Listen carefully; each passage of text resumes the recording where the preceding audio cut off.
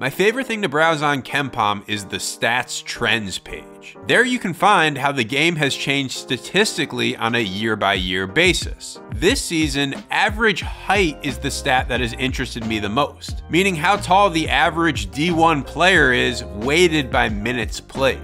So far this year, we're going to break the record for tallest season, a record which was already broken just last season. Anecdotally, that makes sense. Teams like Michigan and Florida have been experimenting with starting 3 bigs in the same lineup. Florida has done it with Tommy Hauck at the 3, Michigan has done it with Yaxel Lendeborg. Also, now that player salaries are so high, there's been an influx of international players in college basketball. A larger recruiting pool presumably leads to taller players. But if we go back to KenPom, the interesting part is that 3-point attempt rate is still increasing despite teams playing bigger. 2025 was the highest 3-point volume season of all time. 2026 has a chance to top it. To investigate this further, I pulled up player height data from cbbanalytics.com. I compared the 2025 season to 2020 to see how things have changed. In 2020, 46% of shot attempts by players 6'4" and under were threes. Exactly the same 3-point attempt rate as in 2025.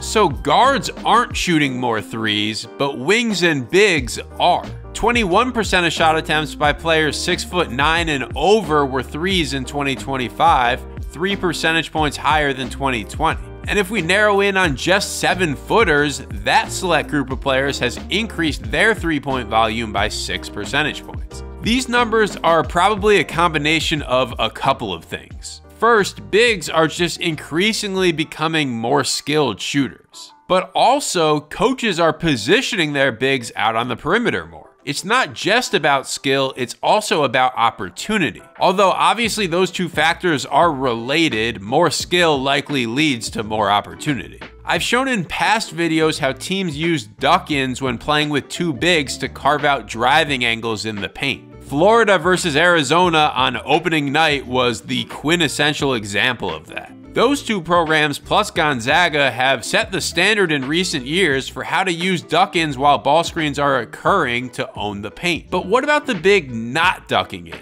The one playing on the perimeter? Even though shooting has improved, there are still plenty of bigs out there that don't shoot the 3. But in this video, I'm going to show you how playing a big on the perimeter changes the geometry of the court, even if that player's not a shooter. I also have some film from the 2012 season to better illustrate how ball screens and dribble handoffs have evolved now that bigs initiate outside the 3-point line. We'll compare 2012 to present day, but first, let's look at some numbers that show why teams are valuing height. This is a list of the 10 tallest teams in the country this season. There are some big names here like Duke and UNC. Duke in particular has really prioritized recruiting tall guards in recent seasons, making it easier for them to switch all screens and not give up a mismatch inside. But this list has some not so good teams on it as well. Bryant has started 4 players that are 6'8" or taller, yet they rank in the 300s in KenPom. I split teams into 2 different groups, the 50 tallest teams in the country and the 50 shortest, and then compared the 4 factors of each group. So for example, the tall teams have rebounded 35% of their missed shots this season. The short teams have only rebounded 29%. It's a similar situation for shooting and drawing fouls. The tall teams are better. Turnovers are the one category where the average tall team doesn't dominate. When looking into this type of data, you actually find that height tells you a little bit more about a team's defense than it does offense. Tall teams are a little better on average on D. That being said, we know correlation doesn't imply causation, and it's probably not a good idea, for example, to play 5 bigs all at the same time just for the sake of having the tallest team possible. Teams have, however, found a lot of success recently playing 2 bigs together. And in order to show you how, we have to talk about the 2 main types of ball screens. Let's go over some terminology. When a big starts inside the paint or on the block and then runs out to screen on the perimeter, I call that a rush out screen. In previous eras of basketball, bigs were usually positioned in the paint, so the rush out was the main way to get them into a ball screen. Ideally, on these rush outs, the big sprints into his screen, making it harder for the defensive big to stay connected and execute his coverage. Here's an example of Gonzaga occupying both blocks with their bigs, then using the rush out to end a possession with a screen. And on this one, it's Florida with two bigs in the paint, but they use roll replace action after the rush out occurs to open up the paint. The other type of ball screen that we need to define is the throw and chase. This is where a big starts on the perimeter, passes to a guard, and then follows his pass to set a ball screen. It's kind of similar to a dribble handoff, which we'll also be talking about soon. The thing about the throw and chase or the DHO is that it's hard to execute certain defensive coverages against them. Let's first think about the rush out from a defensive perspective. Icing a rush out screen where the opponent sends the ball to the sideline is relatively easy to execute. The big stays connected to the screener at first and yells out ice. That signals for the guard to change his foot angles, and then the big temporarily leaves his man to get into ice position. Here's what it should look like. Aaron Craft isn't letting the ball handler use the screen, and Amir Williams is there to stop the baseline drive. But now let's think about how this would work if it was a throw and chase. Imagine this Gonzaga player started at the top of the key and went to ball screen. Now Williams would have to get all the way to the baseline side coming from the other direction. It makes these perimeter-based actions extremely hard to ice. Here's a perimeter throw and chase from Kentucky where Otega Owe rejects the screen. Notice how quick the screen happens. The defensive big has no chance to get on the baseline side of the screen even if he wanted to. Now if we look at Kentucky's national championship team in 2012, they used Anthony Davis out on the perimeter, but primarily in dribble handoffs, not throw and chase screens. Also, a lot of those handoffs happen below the three-point line, leading to long two-point jumpers when the defense went under the DHO. Nowadays, with guards more willing to shoot off the dribble threes, it's harder than ever to go under DHOs. And that's part of the reason why zoom action has become so popular and effective. Just like with the throw and chase screens, it's hard to execute your coverage against zoom because of the angle and the pace of the action. I remember during the 2019 NCAA tourney, Virginia decided to hedge those Purdue handoffs. It was a fascinating chess match between the best zoom offense in the country and the best hedge defense. But like I said, hedging is usually pretty rare against DHOs or zoom. If we go back again to 10 to 15 years ago, teams didn't usually flow as seamlessly as they do today into throw and chase screens or handoffs. Here, Ricardo Ratliff catches on the perimeter and there's no urgency to get into the next action. He just passes the ball back and walks into a ball screen. Or here, Robert Lewandowski gets a catch, but he goes to screen away instead of ball screen. His teammate then points for him to screen the ball instead, but the flow just isn't there as he trots into a pick and pop.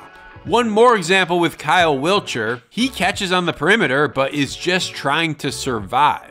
No zoom action, no throw and chase, just a handoff that comes way out beyond the three-point line in a non-scoring area. Compare that to present day. Offenses like Florida and Arizona like to immediately throw the ball to their trail big man as soon as it crosses half court, ultimately setting up a fast-paced throw and chase. Not all of the Florida or Arizona bigs are great outside shooters, but they're capable putting the ball on the floor, and it allows them to invert the offense. The bigs act as the playmaker, and the guards are playing off of them. There's also an element of unpredictability. The big doesn't have to hand the ball off. He can keep it in drive or let the guard wrap around him towards the basket. On this play, instead of a ball screen, Florida naturally flows into two backdoor cuts, just reading what the opponent is giving them. If a defense tries to guard the flow ball screen by putting two players on the ball, this is the spot on the court where a team like the Gators can kill you. the short roll with a 4-on-3 advantage. Again, the great perimeter flow just makes it so the defense has to pick their poison in terms of what coverage to use. Here it's UNC flowing right into a little dribble pitch, and they get the roll dunk after Kansas puts 2 on the ball. Now that's not to say a team shouldn't use rush out screens. There are creative ways to make it harder for the big to stay attached on that rush out. For example, Alabama loves to use the ram screen before a rush out, where they have a player screen the eventual ball screener first to make it harder for the defensive big to keep up with the play. Another trick for making rush outs harder for the defense to guard is to flip the screen by changing the angle at the last second. That concept is sometimes called a varejao, and Iowa is the best team I've seen this season at executing it. Flipping the screen makes it harder for the screen defender to stay ahead of the play while getting into his coverage. A team like Arizona generally has great offensive flow, but sometimes it's just about keeping it simple and getting your 2 best players involved in the action. The Jaden Bradley Koa Pete short roll is hard to guard regardless of how you get into it. No fancy action is really needed for them to create efficient looks. Also, when a defense tries to deny or blow up the throw and chase or zoom, the offense can get clunky at times. A big dribbling around the perimeter trying to find a partner to play with him doesn't always go as smoothly as planned.